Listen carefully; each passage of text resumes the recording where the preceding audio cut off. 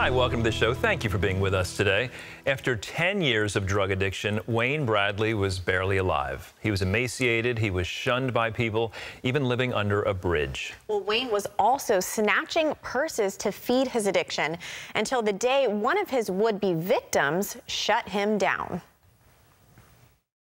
When you get down to 90 pounds and a shoestring around your waist for a belt, when people lock their doors, when they see you, when you've given up, there's only one thing left, and that's to die or make a new approach at living.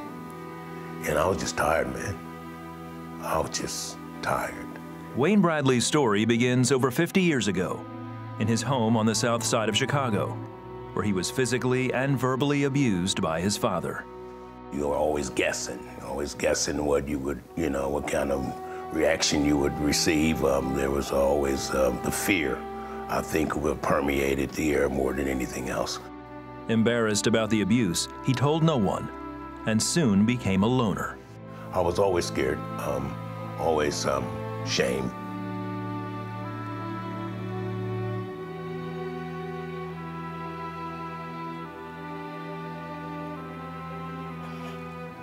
I was always, I think that even in the pain and in the times that I was hurting the most, I was always afraid that something would happen, that something would happen, because I knew, even at that early age, I knew that it couldn't go on like that forever. And I just was always afraid that something would happen, and it did. After high school, Wayne joined the Army and served 4 years. For the next 16 years, he worked as a trucker and then as a security guard. But drugs and alcohol were a constant problem. I think the main reason I was an addict, I used so many drugs, is because I was trying to hide. I was trying to hide from, not only from the things that had happened in my life, but I didn't want to face me. I was a user and abuser of people. Everything that happened to me, I did to someone else. I was not good news. I was not good news. And from military to 96, I was a mess. That mess was about to get much worse. It was April 1996. Wayne went to see his parents, only to find them dead in their home. Both had been brutally stabbed and beaten. Then he learned the killer was his older brother, Craig. It became probably the biggest challenge of my life. I'm telling you, I was totally messed up, and I was strung out on all kinds of drugs and alcohol. I was mad at my family, I was mad at my dad, I was mad at God for putting me in such a screwed up family. Wayne lost his job, and over the next 10 years, he became emaciated, shunned by people, and barely alive. And ultimately, it ended up with me living under a bridge in homelessness and addiction. And I had submitted my life to that. Wayne became a purse snatcher to support his addictions. One time at a bus stop, he saw an older lady who was a perfect target. And I'm looking at her purse, and she's looking at me, and she just said, "Young man, no matter what you do to me, I just want you to know that Jesus loves you." And it kind of just like somebody threw a brick in my face, because Jesus loves me. And she said, "Let me show you something." And she pointed at a cross, and it was up in the sky, and it was like 40 by 40 foot cross in a place called Victory Outreach. And she said, they can help you if you will let me take you there. Wayne agreed to go with her. I was tired of hiding. I was tired of running. I was tired of getting high. I was tired of being scared. I was tired of lying. At the church's recovery home, the people treated Wayne like family, and he learned about Jesus Christ for the first time. What I really learned was that he was real. I saw him in the people who accepted me and at my worst, who loved me unconditionally. Wayne had a glimpse of what could be, but his addictions were stronger than his will to get better. 8 months later, he was back on the streets, looking for his next fix. In 2007, Wayne went to prison for larceny.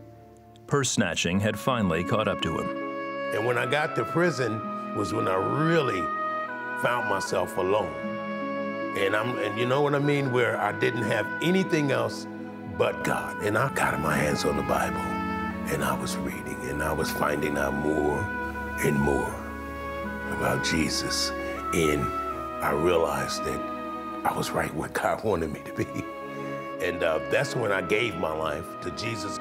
You know, I started getting a personal relationship with Jesus, and I wanted more.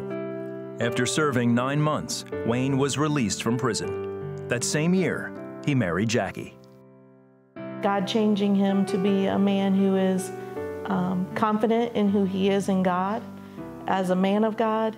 And when he speaks to you from his heart, looks in your eyes, and you can just see the pain, the sadness is gone, and it's been replaced with a peace.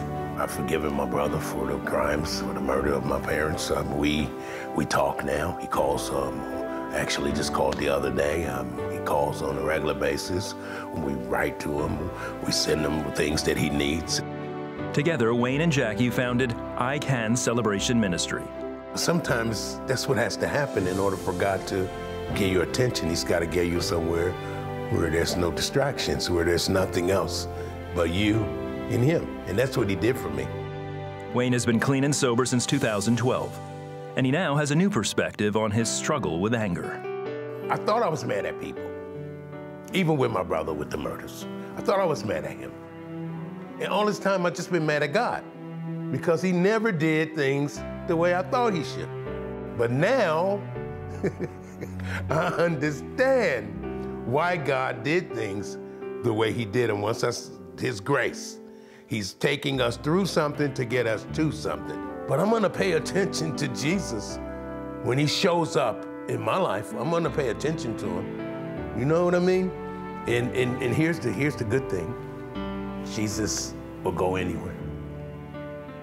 And he'll meet you wherever you are. Wow, hear that profound truth that Jesus will go anywhere. It's so true. You just saw it, excuse me, you just saw it in Wayne's life and story. He was in jail. He was broken. He was run down. He was tired of lying, stealing, doing drugs, living a dark lifestyle. Oftentimes we have this misconception of God that we have to be perfect, that we have to be like the perfect child before he could ever love us, before he could ever help us. And that is just simply not true. Jesus will go exactly where you are. He wants to meet you exactly where you are. If you're in a jail cell, if you're in your home alone, you're in your bedroom alone, you're in just a dark place in your life, and you don't see a way out, and you're confused, and you're angry with God, just like Wayne was, because of things that happened to you or others did to you, things that happened in your past, choices that you made, mistakes that you made that you regretted. God sees it all. God sees it all, and yet he still chooses you.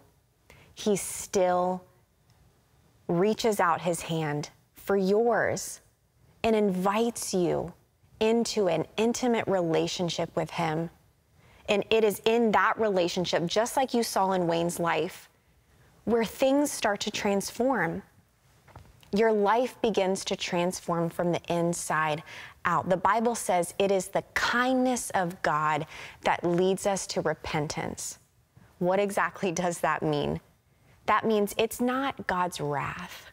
It's not his anger. It's his love. It's his kindness. It's his mercy, where he invites you and me to live a life with him, to turn from our wicked ways, to turn from this sinful, dark life, to throw it away, to say, I don't want to live that life anymore, Jesus. I want to live my life with you. That's what that means. It's the kindness of God that leads us to repentance, that leads us to turn to him.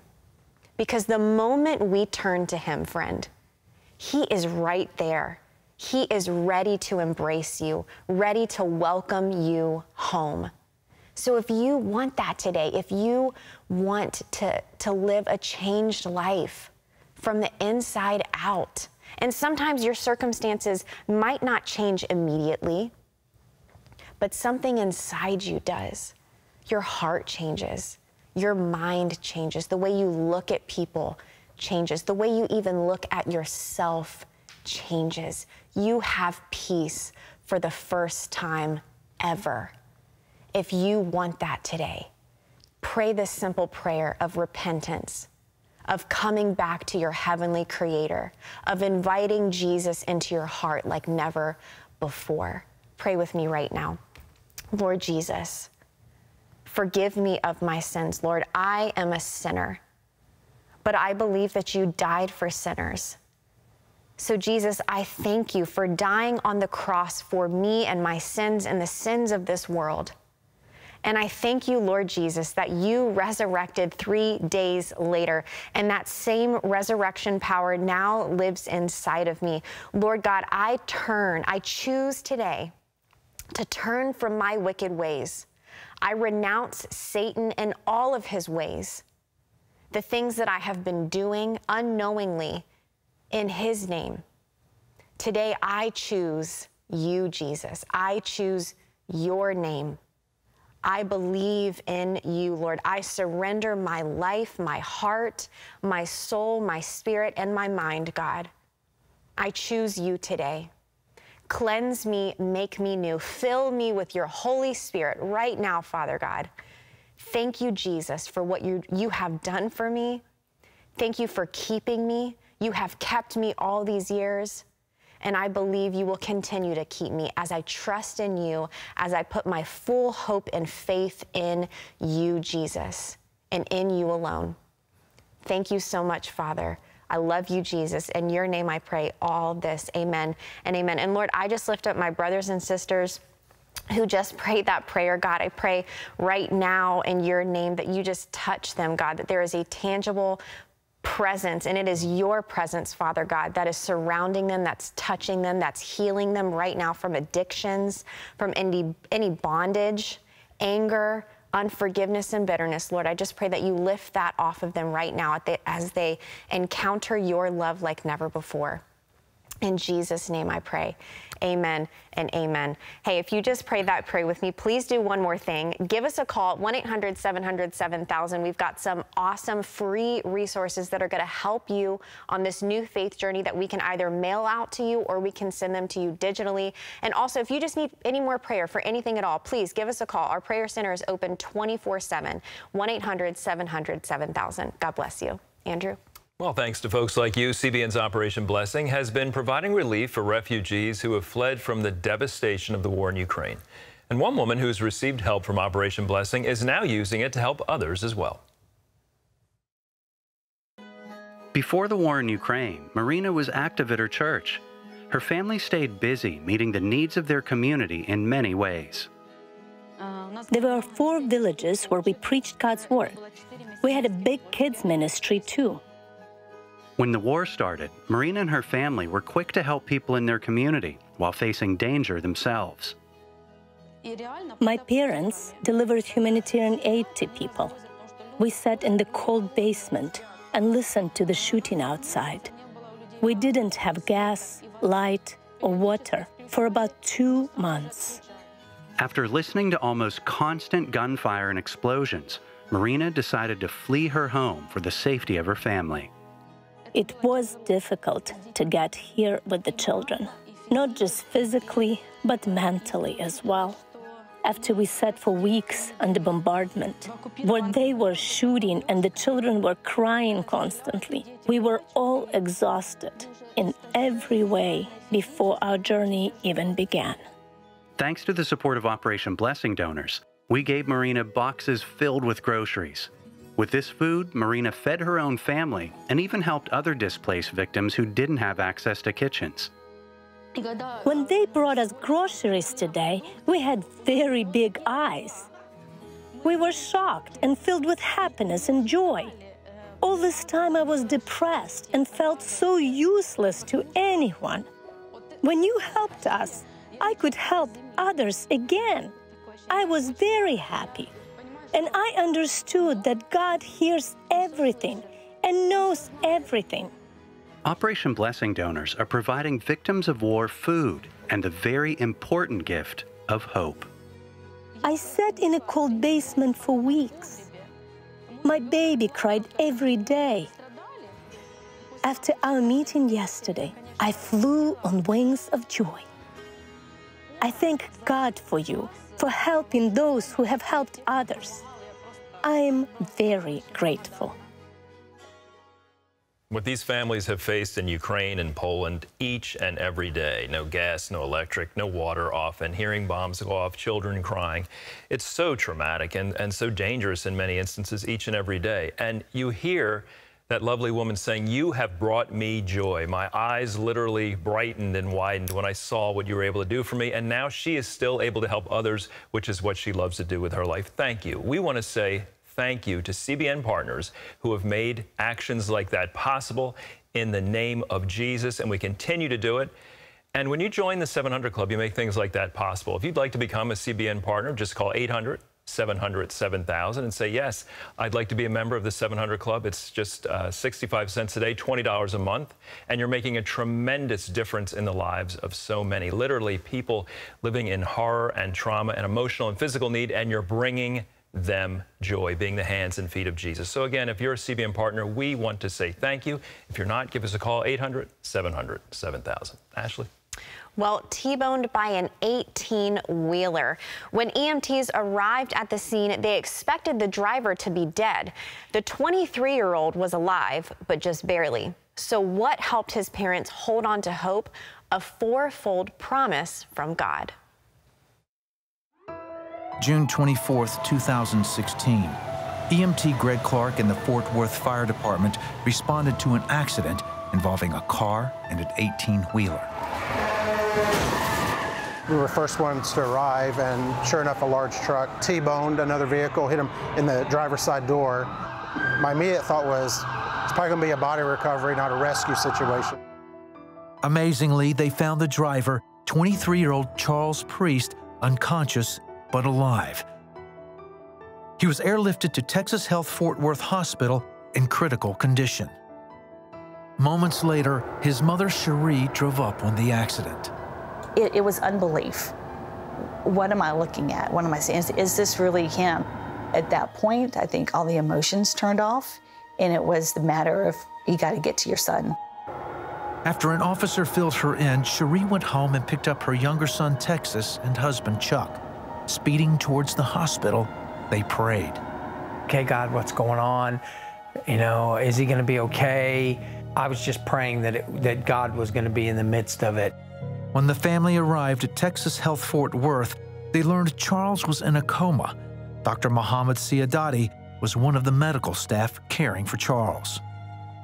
CAT scans revealed severe head injury, neck injury, broken ribs, blood in the chest, broken pelvis. His head injury was the most severe one. And there is micro tears.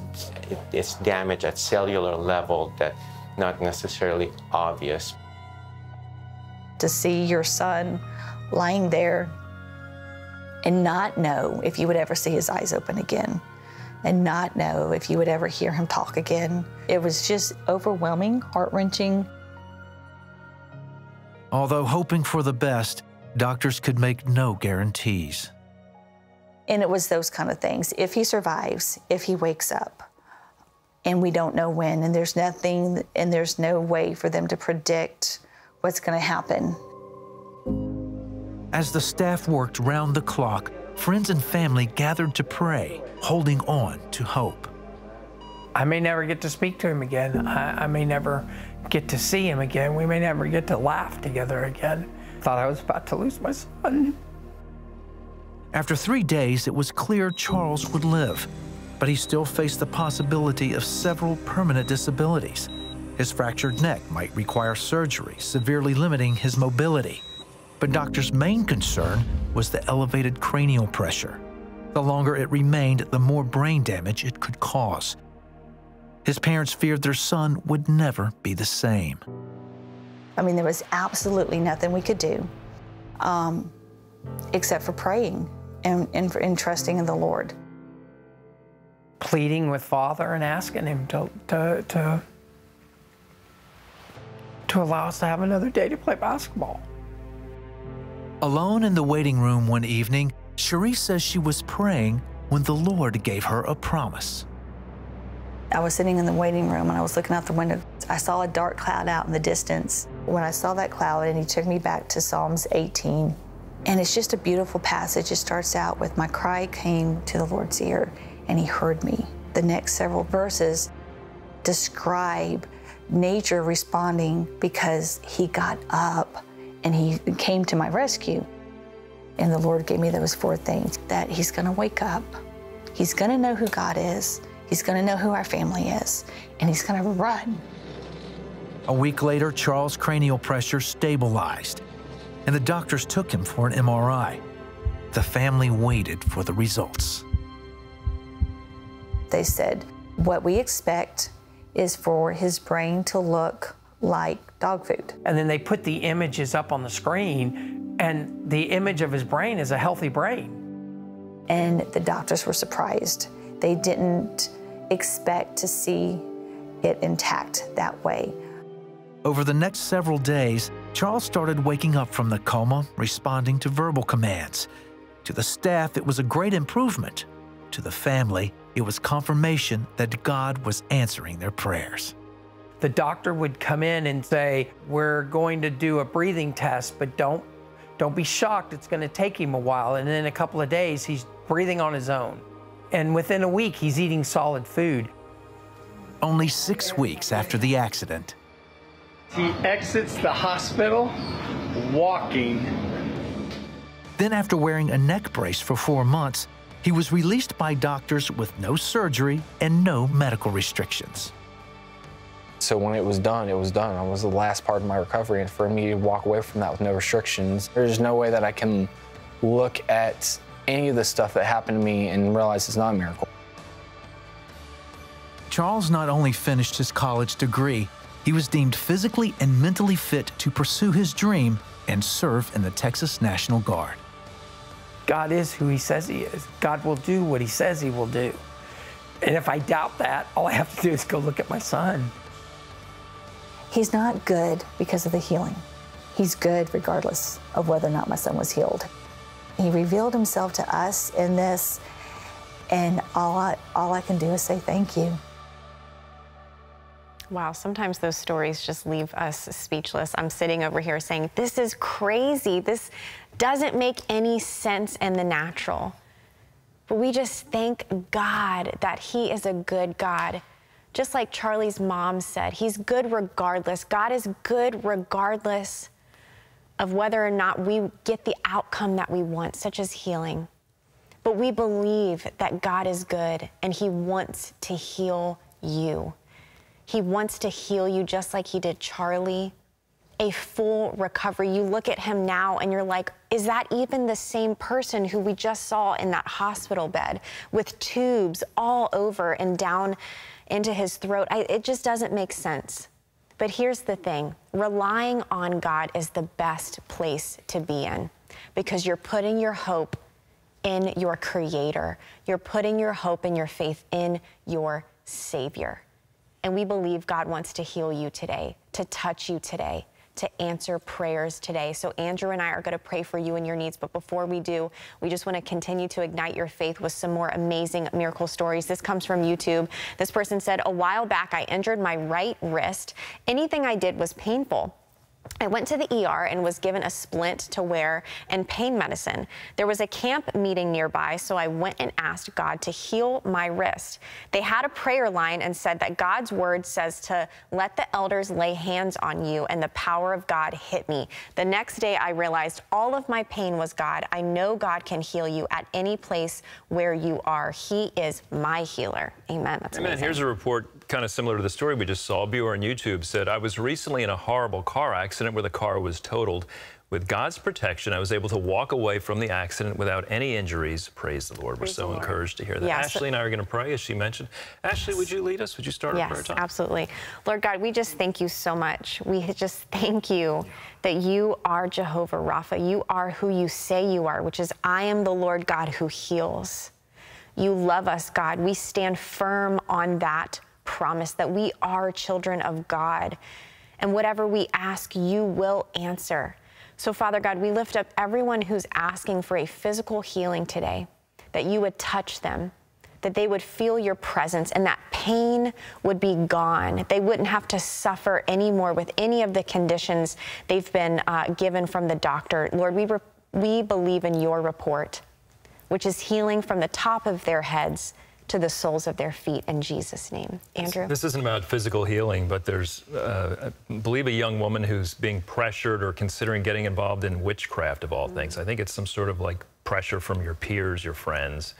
And it's just this people are leading you toward like a witchcraft and getting involved and trying this out. And your spirit is speaking to you not to do that. You feel that resistance, and that is of God. Because where you're being led is not of the Lord, and the Holy Spirit inside you is keeping you from that. So be obedient to the voice of God. He loves you. Yeah, I believe there's someone watching who's fairly young to be diagnosed with rheumatoid arthritis. You are very confused by this, but you just got this diagnosis, and again, you're young, and the doctors are also surprised that you have this. But don't receive that. Don't receive that report from the Lord. I just believe God is touching you right now, and the pain and stiffness in your hands and joints and ligaments, I believe, is going away. God is touching you.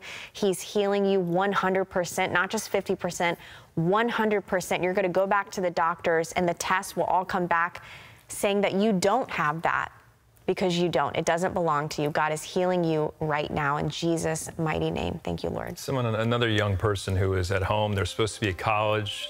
They had big plans and a life at school, and they have failed out and are at home and just feeling life has crumbled, and you feel alone. And the Lord sees you. He's going to rebuild what is around you, and do not lose hope. The Lord has a plan for you in Jesus' name.